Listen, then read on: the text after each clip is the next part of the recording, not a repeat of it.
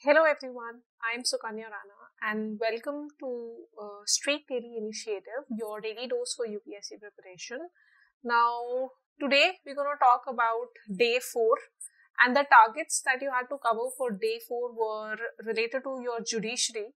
Now, first we had to cover Supreme Court, the idea of judicial review, PIL, and judicial activism. So these are basic 4 topics, and I think all these topics are very important, especially I think PIL and judicial activism are very important from your current perspective. So I hope you've covered these idea, you've collected set of examples, especially the Supreme Court judgments with respect to PIL and judicial activism. So let us look at the very first question, and again I hope you've attempted these questions, you've written your answers, and now you're going to cross check whether you've covered the right ideas. So the first question is talking about judicial review, judicial activism, and the question is it possible to distinguish between judicial review and judicial activism in India? Now, understand, this question is not asking you to distinguish between these two ideas. So, from a previous discussion, remember I told you whenever you have to distinguish between two ideas, you draw a table and draw a parallel or difference between these two ideas. This question is not that. This is asking you whether is it possible or not to distinguish these two ideas. So, this is a completely different pole that you have to cover in your body. Second question that is there in your this particular idea is, has the judiciary drifted or shifted towards the idea of judicial activism? So you have to talk about the general trend of judiciary, whether it has drifted towards the idea of judicial activism or not. So your introduction will obviously cover the basic two ideas that are there in the question. So there are two ideas of judicial review and judicial activism. So define both of these concepts. With respect to your judicial review, you can add the constitutional origin as well. And with respect to your judicial activism, you can talk about some Supreme Court ruling which has led to the idea of judicial activism. Now you can bring in some cases here, like you can bring in the case of Keshav Nanda Bharti case, that was also kind of judicial activism. So, talk about these ideas, define these ideas, and I think that is a good introduction that you can give to this particular question, right? So, again, the question is not basically what is the difference between them. So, what we're going to do here is we're going to define that first question into 3 parts. The question was whether one can distinguish between it or not, right? So first we're going to talk about what is the sense of similarity between them. So that is the first thing that we're going to talk about, how judicial review and judicial activism are somewhat similar. The basic idea behind them is somewhat similar. In fact, judicial activism has its origin from the idea of judicial review. So you can talk about the sense of similarity in this particular portion. Cover this in short, then what you're going to talk about it, that even though they might sound similar, but they are not. There is a lot of basic difference between them.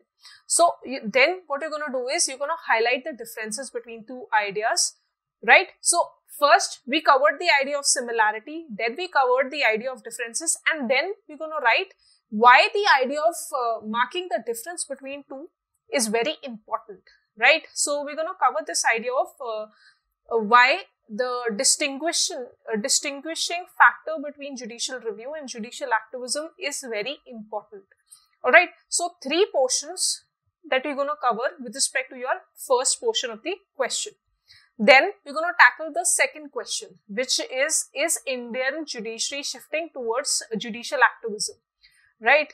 So we're going to talk about how number 1, there's a general trend of shift toward activism, right? So that pro kind of argument you're going to cover in this particular heading.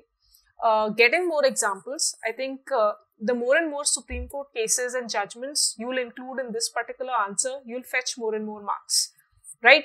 So judicial shift towards activism you're going to talk about here. And then what you're going to talk about is what are the concerns with respect to this judicial shift. All right. So there are two ideas that you're going to cover in whether Indian judiciary is shifting towards activism or not. You can talk about how there has been a shift towards activism. If you want, you can also talk about few points where you say that it's not a complete shift, but it is a gradual shift. Like it's positioned where it is needed. Like in areas of, say, environment, in areas of, say, some social issues.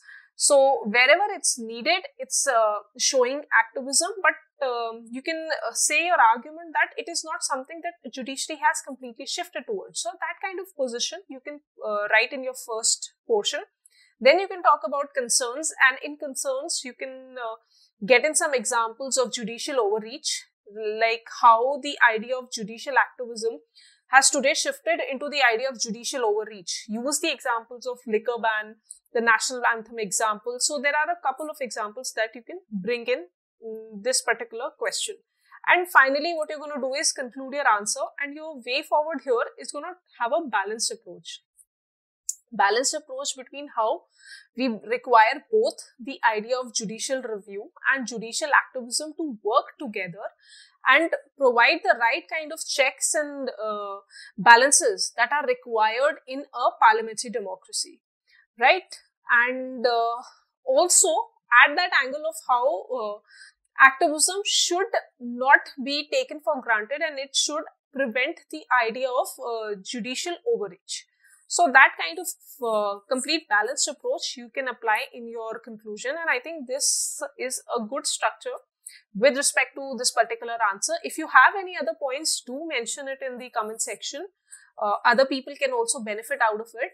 So I think that's it for this question. Let us look at the second question of the day.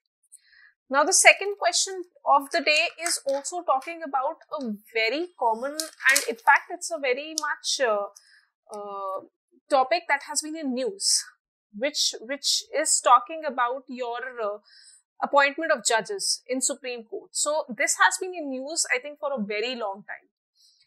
When we can bring in the topic of the NGAC bill, we can talk about collegium here. Every aspect can be covered in this particular question. So basic key points here is how appointment of judges. So appointment of judges in Supreme Court still remains a controversial issue.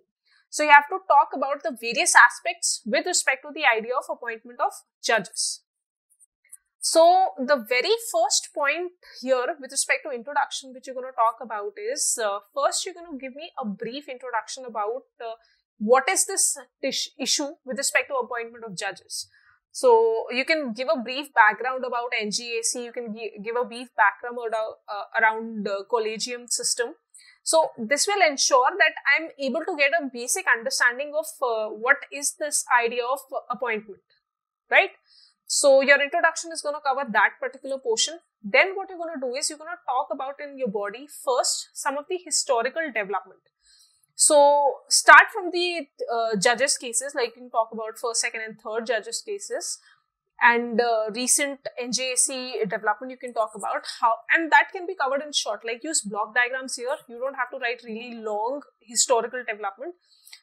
This is basically again building up the idea of how this is a controversial issue, right? So this will provide this background to it. Again, the second portion that we're going to talk about is the controversy that is related to appointment of judges. So we're going to talk about what government take is here. So there is controversy. So controversy is between two ideas. So you're going to lay down both the ideas. You're going to talk about the government take on this particular issue. Then you're going to also talk about the Supreme Court position on this particular issue and how this clash has been sustaining this very controversy for such a long time period. So this is a very important portion in your answer, and it should be there. It should be clearly marked. The headings should be properly written. Then what we're going to talk about next is the need of reforms in judiciary. We've talked about the idea of controversy. We've talked about why it still remains. But then we're going to include one angle of the reforms that are required in judiciary with respect to appointment. Like this is a very closed system. there's a lot of corruption, there's a lot of nepotism that is associated with it. So reforms are obviously necessary in judiciary. So mention these ideas, why these reforms are necessary and why this controversial issue of appointment should be resolved as soon as possible, right? So bring in those points, because recently there was a news when judiciary, when your Supreme Court had asked your government about the appointment of few judges, and which was done by collegium, and it was not passed by the government. So this kind of controversy has been sustaining for a really long time period, and it's affecting the work culture, the efficiency of judiciary. So include those points here. And finally, what you can conclude is you can give me a way forward of how the appointment system of judiciary should be. Like, you can support the idea of NGAC, or you can give in some reforms that can be included in NGAC, which would be acceptable to the Supreme Court as well. Another thing that you can do here is you can add the international element. Like, you can talk about how judges are appointed in UK, how they are appointed in USA, and this will add the comparison of the constitutional or the judicial features, right? So that concludes your second question of the day. And again, I think if you think you can add some more angle, if you think you can add some examples, if you think you can add some court cases which were missed by me, please mention in the comment section. Let us know. Let the other aspirants as well know. And thank you for watching the video. And this concludes our questions of the day. Thank you so much. Subscribe to our YouTube channel and press the bell icon on the YouTube app and never miss another update from Civilsdaily.